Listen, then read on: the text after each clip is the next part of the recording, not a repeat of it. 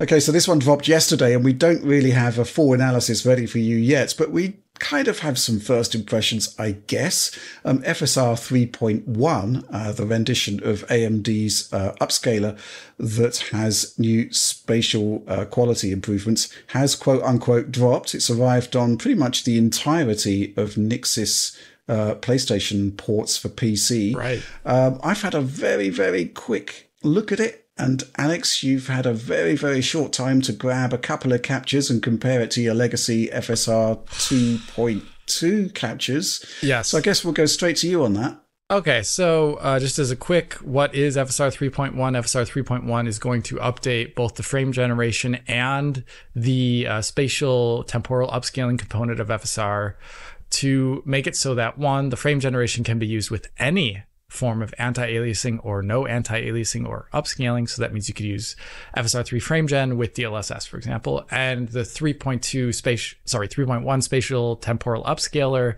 is going to apparently see improvements according to AMD. And I have only had it for just like an hour, and I've loaded up Horizon Forbidden West, and I wanted to compare it to my legacy recordings. I'm having a bit of trouble getting those legacy recordings off a hard drive at the moment, so I only have access to this that you're seeing right here. And that's a comparison, a still image comparison right now of Aloy swinging her baton, or I don't know, her pointy stick, and you can see that in movement. This was the image that I used for my XeSS 1.3 video. This FSR 2.2 versus FSR 3.1. I think the primary difference you'll see is that the internal structure, like the internal details of Aloy, have less of a pixelated look to them.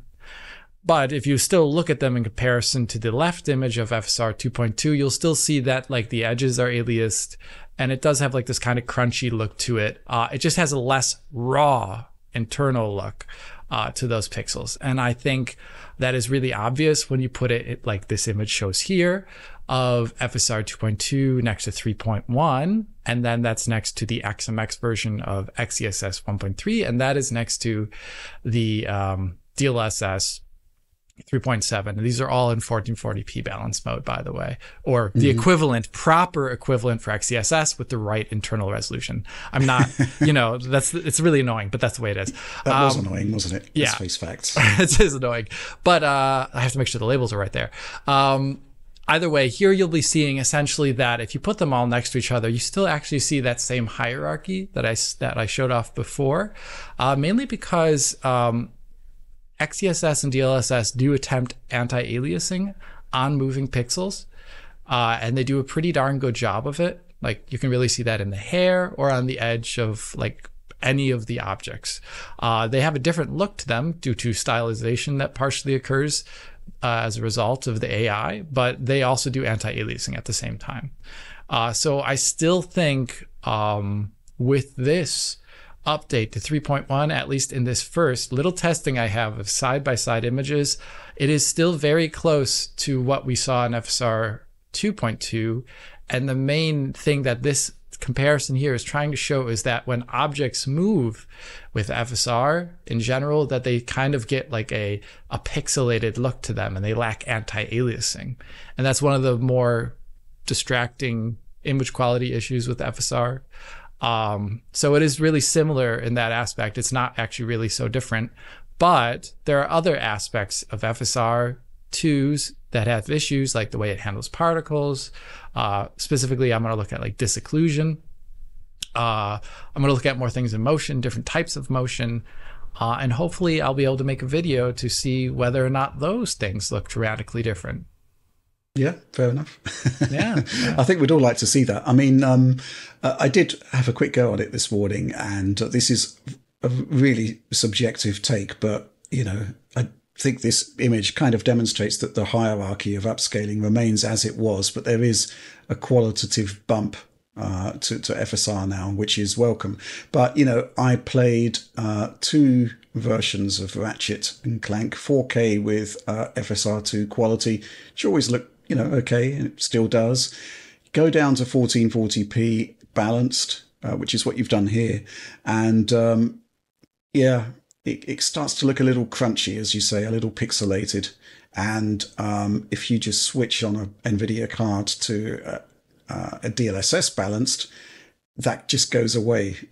Yeah. So, it's not, it's quite interesting that the sort of reaction to your tweet, Alex, is it's like, okay, here comes the pixel zooming, but it's definitely visible, and I think people realize that with the existing version of FSR2, and this is kind of more of an iterative improvement. Yeah, I think that's my take on it. I don't really think there's too much more we can say about it right now, because it literally arrived like sort of end of play Thursday. We filmed a direct on Friday, and here we are with just very, very early first impressions. But it's good to see that there are improvements, obviously, because it is the most widespread upscaler that's accessible to a lot of people. But yeah, interesting stuff. I'm also curious to see whether the FSR3 frame generation that allows for input from anywhere actually extends to other games, because obviously we've already seen this in Ghost of Tsushima before the update. Right. So I'm curious if this is actually a feature that's inherent to FSR3 frame generation, or if it's something different that's inherent to what Nixis have done with their implementation of it. Right. Because that's kind of like the combination that as an NVIDIA Turing or Ampere owner you would want to see, right? DLSS with FSR3 frame gen. Because obviously DLSS 3 frame gen isn't available on those older cards. Mm-hmm.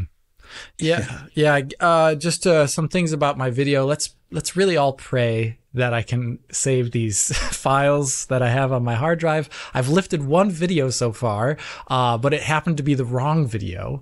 So that annoyed me to a great degree. I scrolled through it. I was like, this is not the right video. And the other ones are currently not loading. So we'll hope and pray there. But one thing about my video, like all videos covering,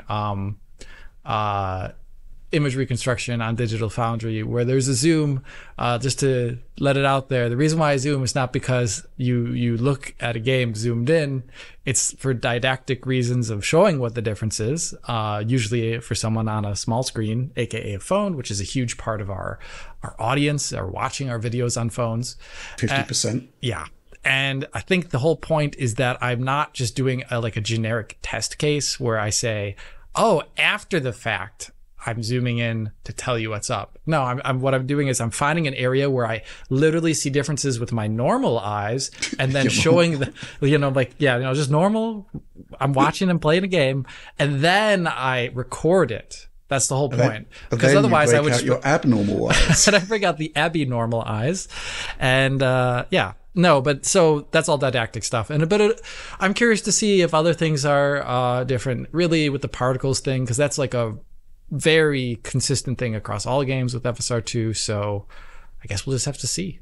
Yeah, it applies to like vegetation and water and stuff like that. Right? Yeah, other semi-transparent, alpha tested, whatever. Mm-hmm. Okay. John, you didn't really have a chance to look at this, did you? I have nothing to say on this because I have not seen it in action. Looking forward to your video there then, Alex. What can I say? I am too. It's probably going to be a bit more exciting than Auto SR on the Snapdragon X Elite, which is kind of looks to be just a pretty simple post-process thing at the moment. Spoilers. Yeah. But we might have a discussion about that next week. Let's see.